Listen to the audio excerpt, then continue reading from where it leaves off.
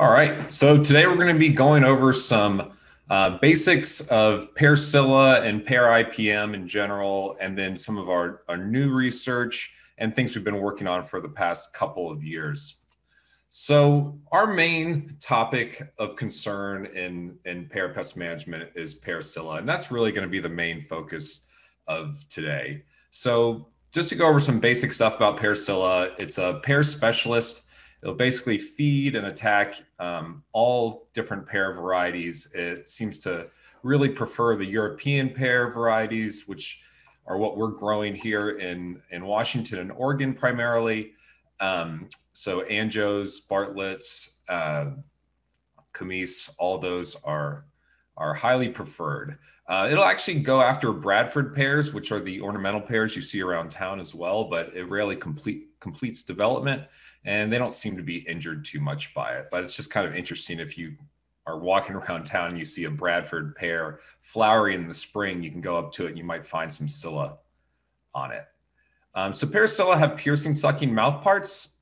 It's kind of like the way a mosquito works. You think about they have that stylet that they stick into you. Well, pear has pretty much the same thing. However, it just uses that to suck on plant phloem, pear phloem to be specific. So when it's sucking the juices out of the pear, basically it's getting a ton of water and sugar. And what it really wants are the amino acids. So it has to just keep sucking and sucking and sucking and excreting all this sugar water honeydew because it's just too much waste.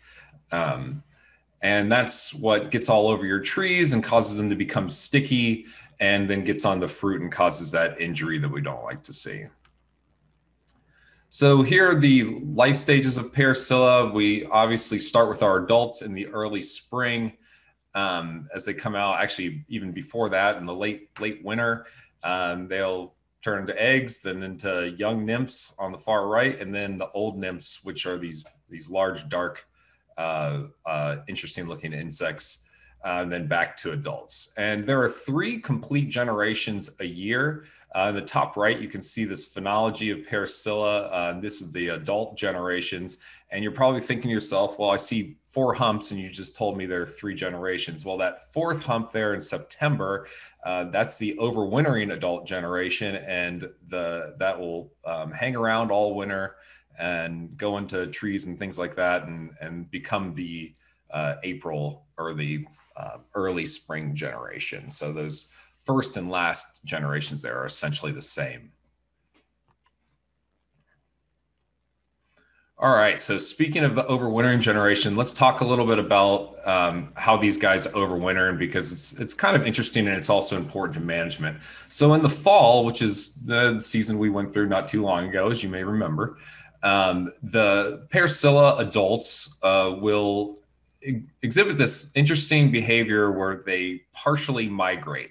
So partially, I mean, some of them will leave the orchard and they'll go into just about any other living plant source, and they'll move around a lot. But anything that's alive, any plant that's alive, they can kind of hang out on and feed just to get water and survive. And then a bunch of them will also just stay in the orchard, which is kind of unique. And how many leave the orchard versus how many stay will vary from year to year, kind of depending on weather. Really sunny, nice falls, psylla will move around a lot more and leave the orchard. However, if the fall is kind of crummy and wet, they just hunker down and they don't leave the orchard as often. So in late winter, early spring, psylla basically will start to recolonize these our pear orchards, at least the ones that left. And the ones that were already in the orchards, well, they'll also do some moving too, and they basically will go from orchard to orchard. This basically just becomes it's a period of high dispersal activity. So the psylla are constantly moving, and this movement and mating and cycling from orchard to orchard and back in from external sources will go on for quite a long time period. So really February to April, we're seeing all this movement take place. Which is quite important for management, because you may get the urge to put on a early season spray that's going to kill all your Scilla. However, it's not that easy because they continue to move into the orchard and move from one orchard to another. So this is why we often end up seeing the use of Surround, because it's a long-lasting repellent at this time period, as opposed to trying to get a knockdown spray.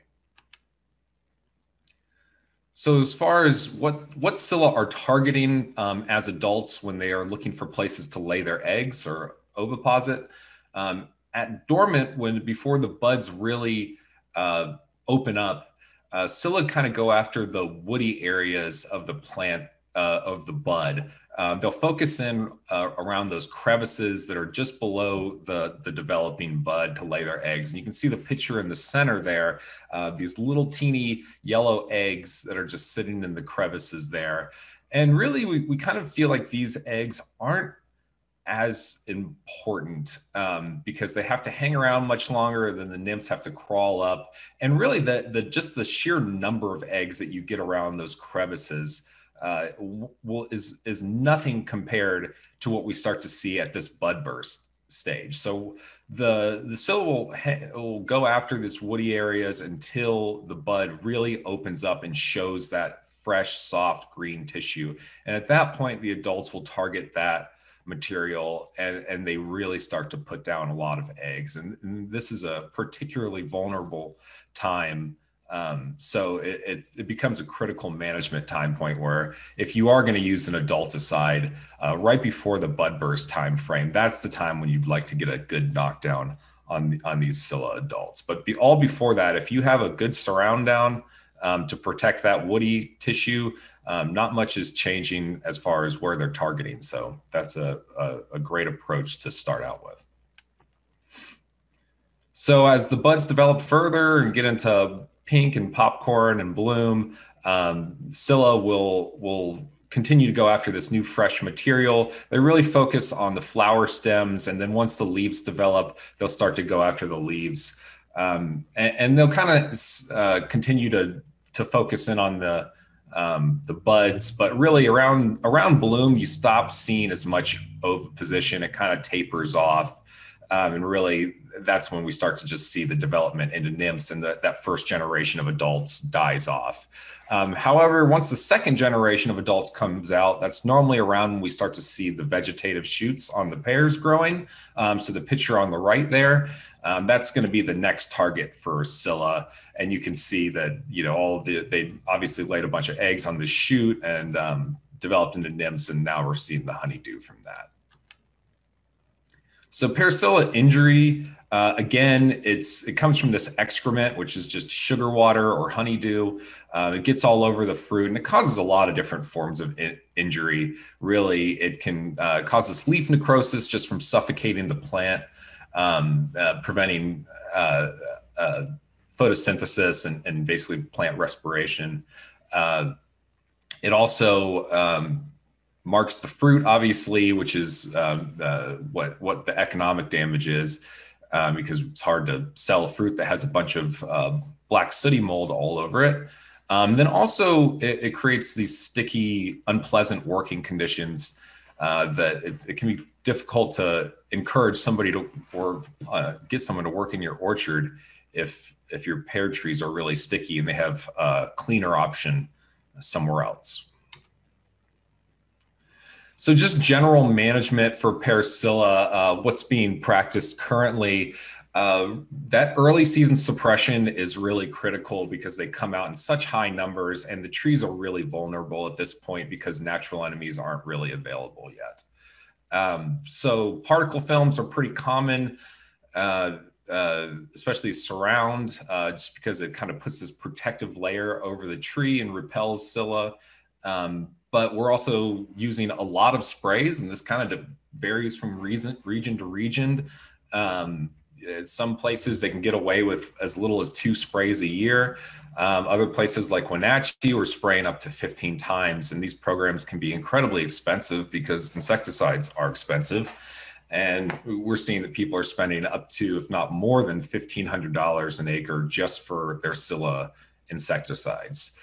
There are some cultural strategies that are used as well. So honeydew removal, since the main issue with Scilla is the honeydew they produce, you can remove honeydew just by washing the trees, either using overhead watering systems or air blast sprayers with high volumes of water. There's summer pruning, so removing those suckers in the summer. As we showed that picture earlier of the Scilla targeting those suckers, you can pull those off, and that's you're removing Scilla and you're removing the place where they want to lay their eggs. And then just general controlling the amount of nitrogen you put into the trees. Scilla love very vigorous trees that have lots of nitrogen. Again, they're going after those amino acids. That's what helps them survive and gives them good nutrition. So the more nitrogen you give the plant, the more food you're giving the Scilla, and also you're giving them more leaf matter to go after as well.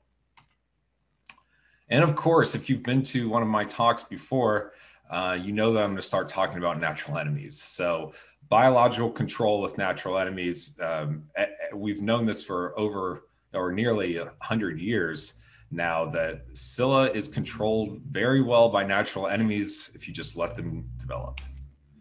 So let's talk about that in a little bit more detail. Why are these natural enemies, these things that attack pear Scilla and feed on pear Scilla, are predators, are lions of the plant world? Why are they so important for controlling pear Scilla? Well, one thing that is particularly obvious is that if you have a very large tree and your main method of controlling an insect is by getting complete coverage with an insecticide, that's just simply hard to do. And when a lot of our trees are these really old trees that have dense canopies, it's just hard to completely cover those trees with insecticides. So as the season goes on, this method becomes less effective. There's also insecticide resistance. So pear Scilla, like many insects, eventually becomes tolerant to these insecticides when it's exposed to them so many times over and over again. So the insecticides aren't working quite as well, or at least most of them, the older ones especially. So later in the season, we simply have fewer insecticide options as we get closer to harvest due to residue limitations. And then, of course, natural enemies are free. I talked earlier about how much these spray programs cost.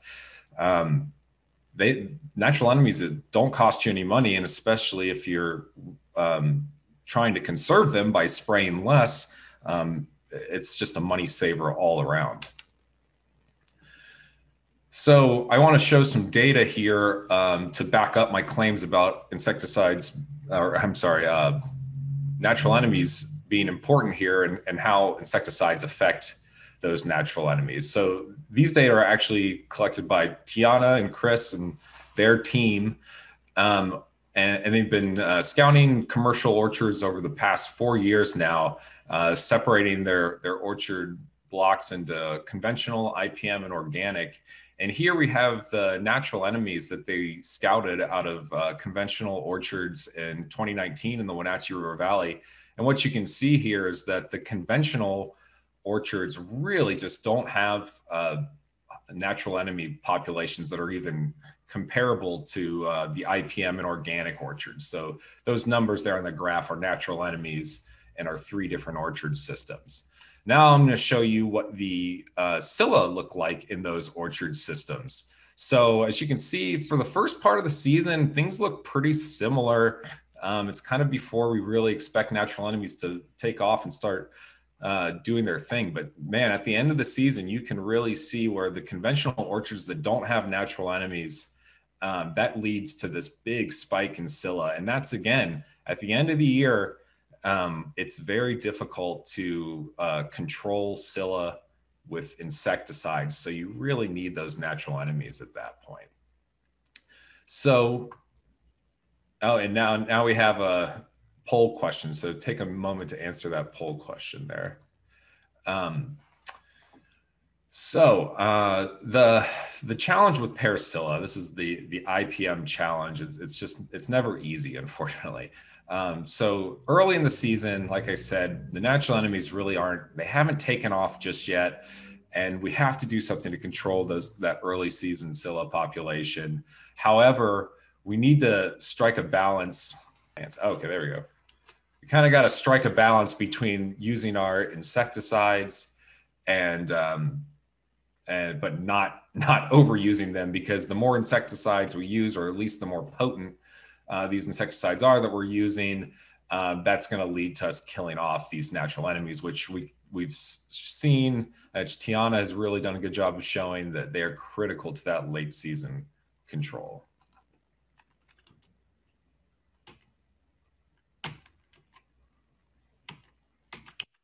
Sorry, I'm trying to advance the slide here and it's not letting me do it. Chris, turn off that poll and see if that helps Louis, please. Yeah, the poll's off on my screen.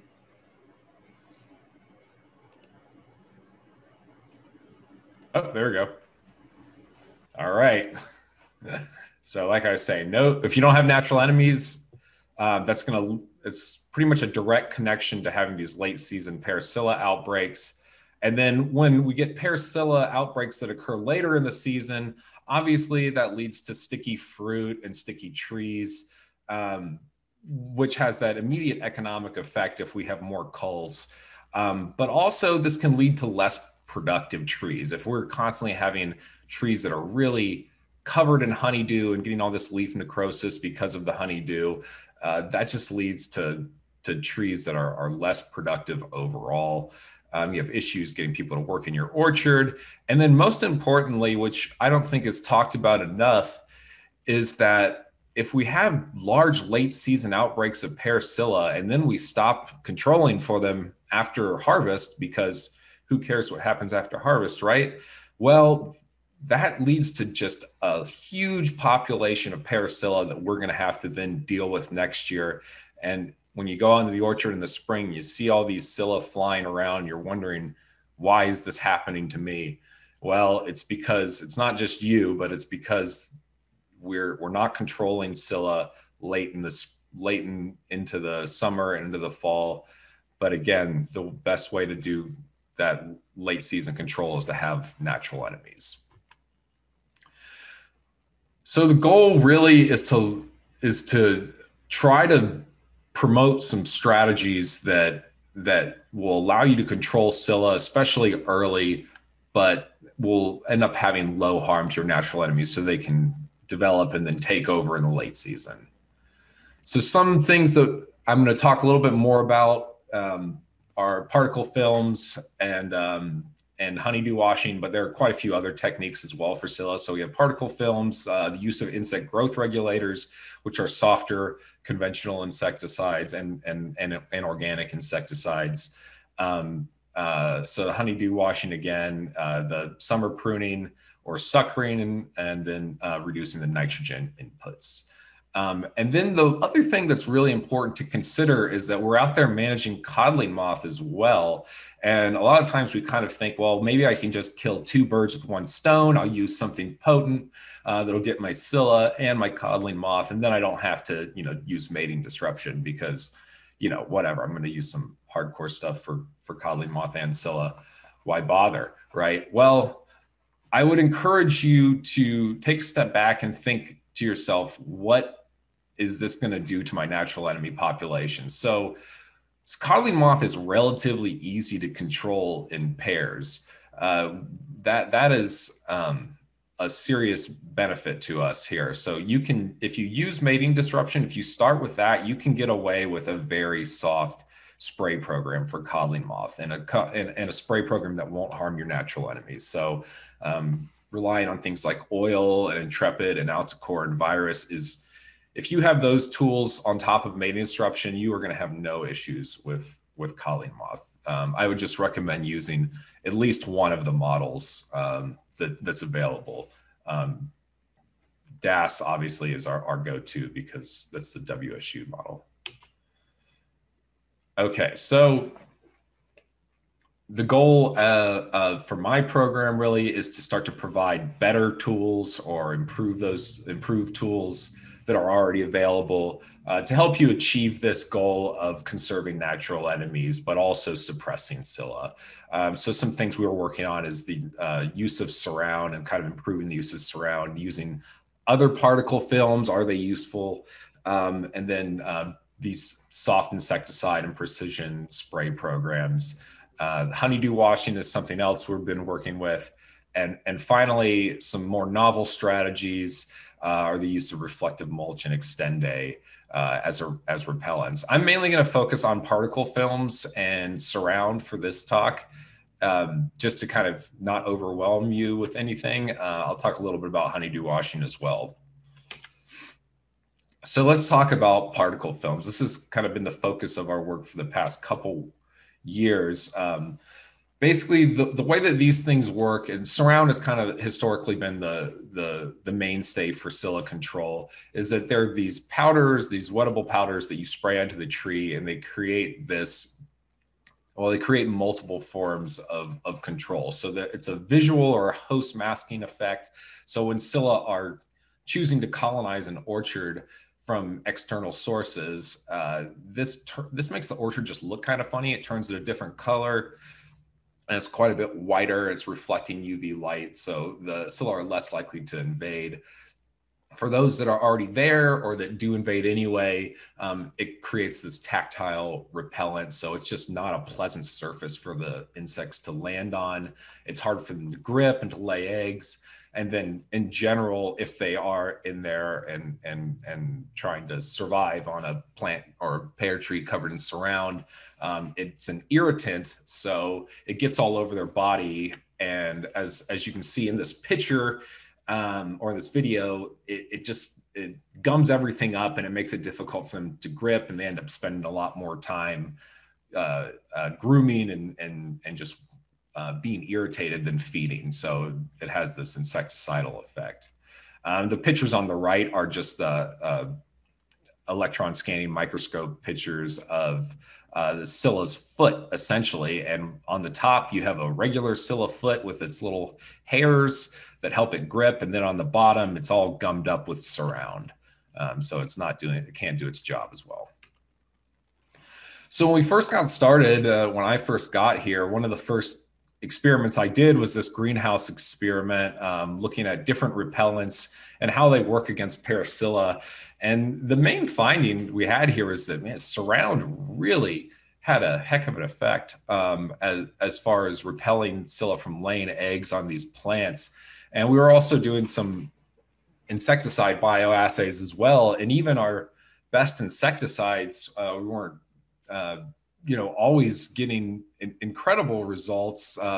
In this one, we got pretty good mortality, but our question was, if the insecticides are harming the natural enemies and surround seems to work so well at repelling oviposition, how good is it if you just use it by itself? So we took this to the field and set up a larger scale field trial where we looked at a standard insecticide program with surround, but also insecticides integrated into the program, as is what is normally done in a conventional program. And then we did another program where we just looked at 2 sprays of surround pre-bloom, and our results show that the surround alone, if you have good coverage and you spray twice before bloom, we ended up with just as good a control on Scylla as the conventional insecticide program. And this wasn't because this was an orchard where it was low pressure. As you can see from our control, our untreated check, I mean, we had an enormous Scylla population, and these weren't massive plots either. So there was certainly a lot of Scylla pressure on those surround plots, and they held their own. And we did this 2 years in a row and saw very similar results. The second year actually made the surround plots even maybe look a little bit better in the second year. But as you can see in the first, in the check in this year, we actually put 1 surround spray on just to see how that would affect things. And it did help the check plots a little bit, but still you really need to get 2 surround sprays for it to be fully effective. So some of you may be thinking that, it's really hard to get surround on your plots, especially that first spray early in the spring, especially if you have these really steep plots that hold snow and moisture. Um, is there an option for these kind of plots? And one thing that we've looked into, that people have looked into in the past as well, but we wanted to get some hard data on it, is using surround in the fall. And having it actually carry over into the spring and control Parasilla that following spring. So surround is a really sticky material, and that's part of the reason why we thought it might work. So we've performed this experiment. We're going on our third year now of doing this. We skipped a year in 2019, but we're doing it again this year.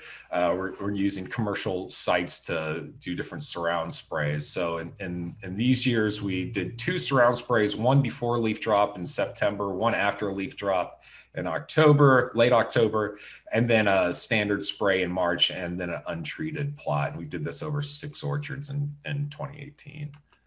And what we found was that when we do these analyses and image J, cutting the stems off and seeing how well the residues last, is that the surround residues definitely fade to the naked eye. However, when we analyze them, you can still see that they are quite a bit whiter than the untreated checks. So the surround really does hang around, though maybe not 100%. It sticks around. More importantly, what effect does it have on the Scilla? Well, even though we can't see the surround, it definitely seems to have an effect on the Scilla the following spring. So we can see especially the after leaf drop in terms of Scilla eggs there. The spray that occurred in October basically did almost as well as the spray in March, statistically just as well as the spray in March for controlling Parasilla. So this method can definitely be effective, especially if you know you're not going to be able to get into your block in the early spring. We're definitely recommending using the surround as a fall spray. The main thing to consider is just trying to get into your block as late as possible, but don't wait too long, because if you wait too long, you probably won't get in. So we've also been asked to look at quite a few different particle films that people are substituting for surround. So sea light is diatomaceous earth, and then microna is a calcium carbonate nutrient. Before we discuss this too much further, I do just want to add the disclaimer that microna is a nutrient, and it doesn't have a label for insecticidal use. So it is illegal to use microna for insecticidal use as the primary goal. If you're using it to add calcium, that's fine. And if you get some, if it does something to the Scilla, then that's okay. But as long as it's not your main goal. So people are using microna though, and they're using the sea light as well. So we wanted to look at what kind of effects they are having on Parasilla. So we started just with some lab trials to see how well these methods compare to surround in terms of repelling Parasilla, and then also reducing survivorship of the juveniles. And on the left graph, you can see the overpositional deterrence or the repellency from the different materials. And surround and sea light really seem to be the more effective products. Statistically, it's a little bit variable there. There's some intermediates. However, it definitely appears that the surround and sea light are top materials. Microna, if you really look at it, it doesn't go on nearly as white as surround or sea light. So this is kind of what we'd expect it to kind of be an intermediate effect. As far as reducing survivorship of juveniles on the right graph, really all the particle films work pretty effectively, and as does oil. In the lab, it seems like oil does a decent job of reducing survivorship, just like it has other mortal effects on Scilla. So we have also looked at these materials in the field, and we really have a lot of data on different aspects of this, but I'm just going to kind of keep things simple, and kind of I feel like these two graphs do a good job of showing what we're seeing overall. And really, it's again, the surround and sea light seem to be the more effective products when we're using them in the field, kind of in that early summer time frame as far for controlling Scylla. Microna definitely seems to have an effect. However, it's intermediate. And so if you're using this as a nutrient, you may get a little bit of benefit on Pear Scylla. However, it's not legal to use it as your only control method for Scylla, and B, it doesn't seem to be quite as effective as the other two materials. A little bit about honeydew washing. So honeydew washing is basically the strategy of just trying to rinse away that injurious honeydew that Scylla produce, because the Scylla really aren't the biggest part of the problem. It's the honeydew that they're excreting that's the issue. So a lot of people, when they're attempting IPM strategies or an IPM program, one of the issues is that the Scylla start to kind of pick up a little bit. And because you're not an organic program, you have the option of using conventional materials. People tend to get worried and pull in the trigger and basically ditching the IPM program. And then they kill off their natural enemies and they end up in a whole world of issues later in the season. However, it is tough because if you're relying on natural enemies, you're kind of taking a risk and hoping that they're going to show up and do what you're being told they will do. And, I understand that's a little scary. The great thing about honeydew washing is it acts as an insurance policy. So if things get a little bit scary, you know that you have this in your back pocket and you'll be able to basically wash the issue away if you end up with a little more honeydew than you feel is okay. And you don't have to use the insecticide right away. You can kind of buy yourself a little bit more time to hold out and see if those natural enemies really are going to show up. Oh no, it's not working. Okay, there it goes. Okay. So for overhead washes, this is the system that we're promoting just because it's so easy. And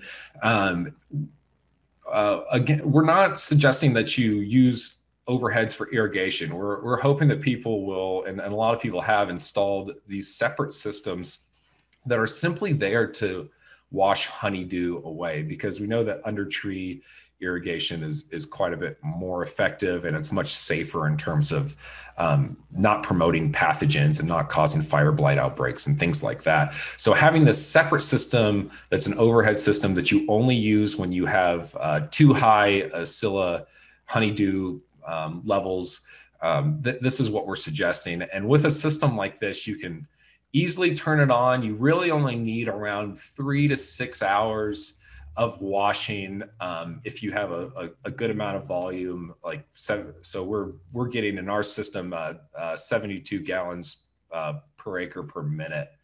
So it's a lot of water going through there, but it's very, very easy this way. So it's just a simple method to take care of your honeydew issues. And you can do this once or twice a year. And that's really enough to just take care of a honeydew issue if it happens, especially in kind of that late summer or midsummer time frame in July. And then that kind of gets you through to when your natural enemies show up. So here's an example of what an IPM program using incorporating honeydew washing might look like. So often, especially in the first year or two of an IPM program, you see something that looks like this, where your Scylla nymphs are a little bit higher than they would be in your standard conventional program.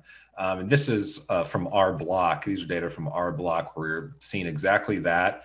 And you're thinking to yourself, well, man, this is, I'm probably going to have more injury in my IPM block. However, for us, we use just two tree washes in our IPM block as well.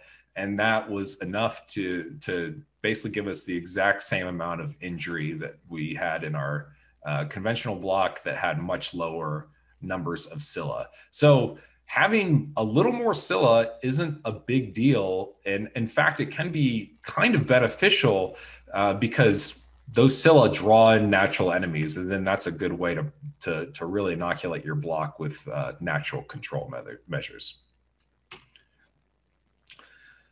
All right, so let's just kind of go over just some general strategies, and we'll wrap it up there. So early season management, dormant through petal fall, really relying on the kaolin clay, the surround. It's just such an effective tool. And when you use it, especially if you get 2 sprays on, one starting very early, you really don't need to do these big tank mixes of broad spectrum insecticides. And in fact, we'd really encourage you to back off of those tank mixes because, again, you want to promote your natural enemies. Definitely try to get in as early as you can. If you can't get in early, consider using a fall spray of surround. We've seen that this really helps just keep the Scylla out of your block in the first place. And then come in again with another surround just before bloom because you're not going to be able to spray an insecticide during bloom. So you want something that's going to carry you over through that time period where Scylla seem to lay a lot of eggs. Remember, I was talking about that bud burst time frame. It's pretty much guaranteed that you're going to have to, especially in Wenatchee, we just have such high pressure here. You're going to have to get a knockdown on Scylla adults at some point in the early season. So depending on how high your pressure is, that'll dictate what kind of insecticide you need to use. If you have to go full throttle with a malathion or a Bexar or a Sail or Delegate, all those are very effective products. If you're going to go with that, right before bud burst is the time, because that is when the bud starts to open up and it's going to continue to grow and develop. So even a surround right there, it's not going to do you as much good as just getting a good knockdown on your adults, because the bud is just going to keep growing and producing new tissue that you would have to continue to cover with surround. So right before that happens, if you can knock down the adult population that's there, that's a good time to do it. So just remember, just before that bud opens up. And if your pressure is not as high, or if you're organic, using a higher rate of oil, Cinerate, and the neem products like Aza Direct or Neemix. And you can mix the Cinerate and the Neemix or Aza Direct together. Generally, if you do that before the bud opens up, you're less likely to see any sort of phytotoxicity issues. Just be careful if you have camise. Camise tends to be really sensitive, and you can't use the neem products. So as far as getting later into the season, past bloom, we've seen that you can continue with the particle films, maybe just 1 or 2 more sprays, one at petal fall, another maybe in May or even early June.